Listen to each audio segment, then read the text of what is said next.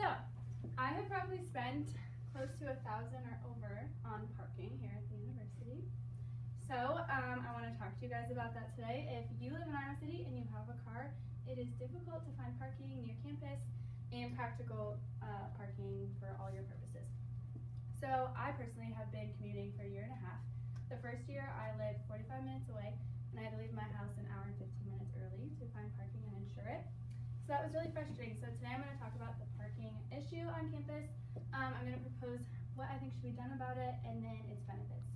So first, the issue, parking here is just minimal, I think, and the cost is not so affordable. The lots that are provided are across the river, or they're just the small library lot. So I wanted to look at this map with you guys here.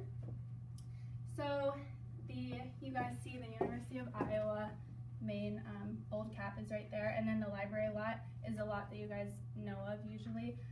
Students are encouraged to park there, but it's actually in this map showing that half of it is reserved for staff and half of it is not even particularly for students, it's just public parking. And the only place on this map that is for students is, I can't find it right now. It might be this one, but there are minimal. So the green is all just actual staff parking, so staff gets a lot more parking than we actually do. And the purple are the commuter lots, which are way off campus. So that's just frustrating to look at. And those purple ones over there are way incorrigible because this map is way zoomed out. So that's not convenient. And then also the cost of parking. So for a commuter lot, a permit pass can be all the way up to $300 sometimes, which is ridiculous just for one semester. And a lot of people end up using the city ramp because if you park there every day, then it usually adds up in one semester close to $300.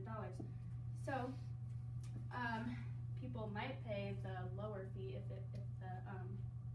or pay for the farther lots if the pricing was lower, but it's not.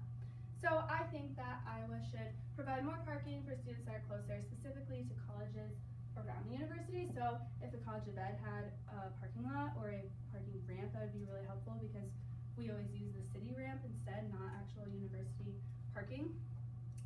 And then I want to compare a map of Iowa State. So the red or pink parking is all student parking within campus. So that's pretty crazy comparison. And then the yellow is for staff, and then the blue up on top of the map is the commuter lots. So those lots, actually to compare also, are only $150 for the whole year. So just in comparison, the price is pretty crazy too. So if Iowa State can do that, I think Iowa can provide a little more parking for convenience for students and staff. So the benefits to adding more parking is students that have the parking, they won't be tardy to class. A lot of time, if you park in that city ramp, there's a line like all the way up the street waiting to get in. So that's really inconvenient. And then also another benefit is I think just lowering stress. If you leave the house and you know you have somewhere to park, that's really helpful. So imagine a world where you can park right outside, no waiting, no hassle. So to conclude, we talked about the issue of parking at the university for staff and students.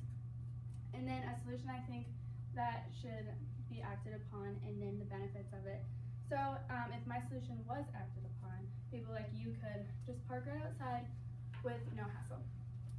You can be a part of the push to add more parking by writing to the commuter programs office at the university. So that's it. Thanks.